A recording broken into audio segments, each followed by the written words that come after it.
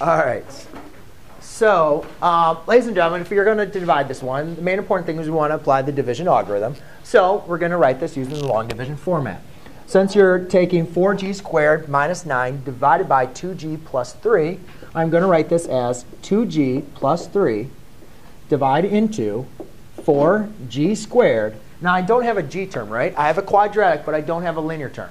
I told you guys when we first learned this, I would like you to make sure, you don't have to, but it's very, very helpful when learning long division to give yourself a place value of 0g minus 9.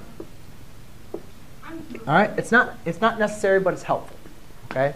So now let's just go through the division, long division algorithm, and let's work through it. Again, we got to make sure this is in standard form, which it is, a binomial with our large term first. Then I just take 2g divided into 4g squared, and that goes in there 2g times.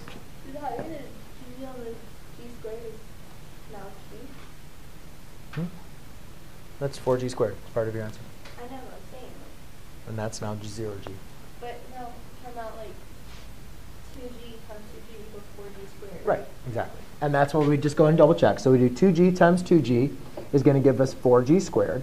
And then 2g times 3 gives us 6g.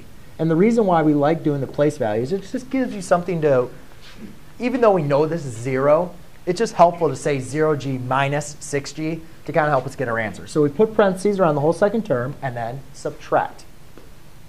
4g squared minus 4g squared is 0g squared, which we know multiplies to give us 0.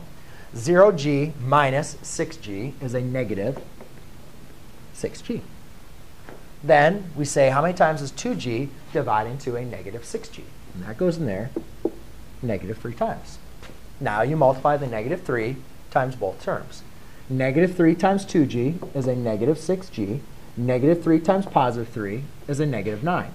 Bring down this negative 9 to subtract, put it in parentheses, and subtract.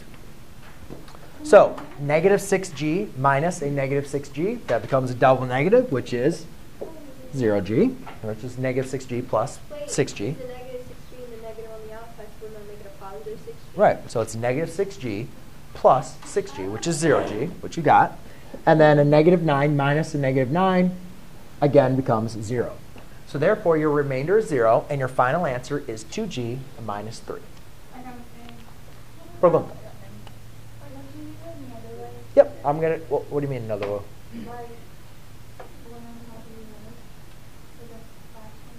Sure. Yeah, I'll do that. Yes, do you have a problem? Question? Yeah, where'd you get the 6? 2g here, this 6? That one? Yeah.